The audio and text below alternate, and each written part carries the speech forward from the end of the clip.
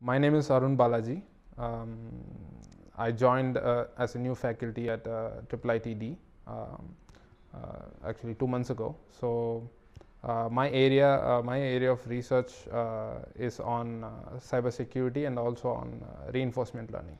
So my research involves developing and applying reinforcement learning algorithms to solve security problems. This is the 5th Security and Privacy Symposium, which is being organized by CERC. It's very good and it's very important and it's needed because the industry and academia collaboration is one of the most important things that the students need. And also as researchers, we need to know what the industry is doing and do research based on that. So this is one good experience that I had. And we today had a lot of people from the industry and also defense manufacturers, and we had a lot of collaborations with them and interactions with them, and we got to know what they are working on, what problems they are trying to solve. So it is a good experience. Today my talk was about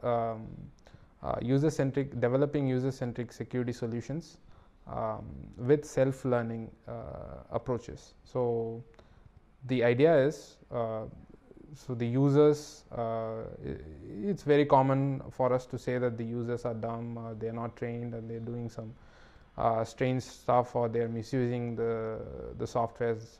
So as engineers, our job is to design systems around the users. Right, so we need to have the systems need to have the ability to tolerate users' mistakes and their misuses.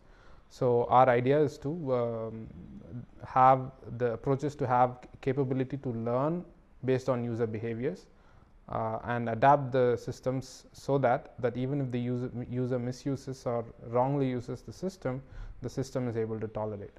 So my talk was based on that.